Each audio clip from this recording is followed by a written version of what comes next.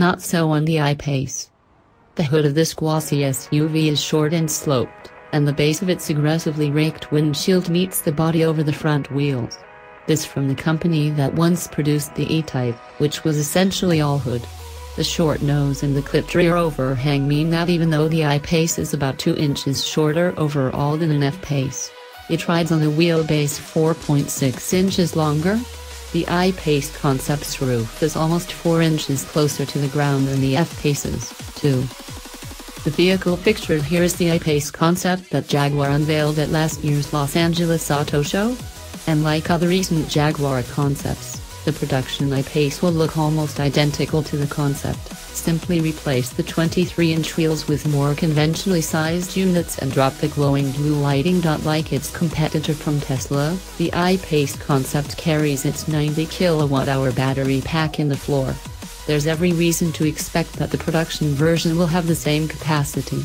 This liquid-cooled energy store, mounted in an aluminum housing that forms part of the vehicle's structure, delivers power to 2 Jaguar-designed electric motors, one for each axle. In the concept, those motors each produce 200 horsepower and 258 pound-feet of torque. The company reckons that there'll be enough power to get the aluminum-intensive I-Pace to 60 miles per hour in about 4 seconds. Jaguar estimates that the I-Pace should be able to travel more than 220 miles on its own.